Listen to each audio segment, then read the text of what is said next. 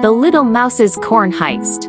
One autumn, when the corn that Little Bear had planted was ripe, he decided to invite many friends over to celebrate the harvest and share the delicious corn. Little Mouse wanted to enjoy some corn too, so he cleverly disguised himself and confidently joined the gathering.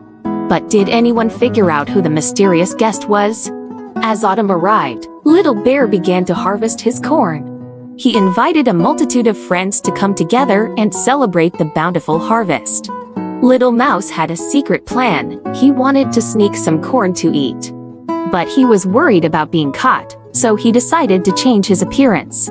Little Mouse used a watermelon rind to make a hat, fashioned a mask out of winter melon vines, donned sunglasses made from elm leaves, wore banana peels as shoes, and put on clothes made from ink bottles. To top it off, he wore gloves made from tomatoes. He thought he looked just like a professional boxer. Little Mouse believed his disguise would make him unrecognizable, so he strutted confidently into Little Bear's house.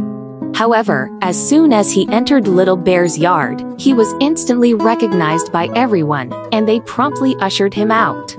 Little Mouse returned home and looked in the mirror, only to realize that he had forgotten to hide his tail.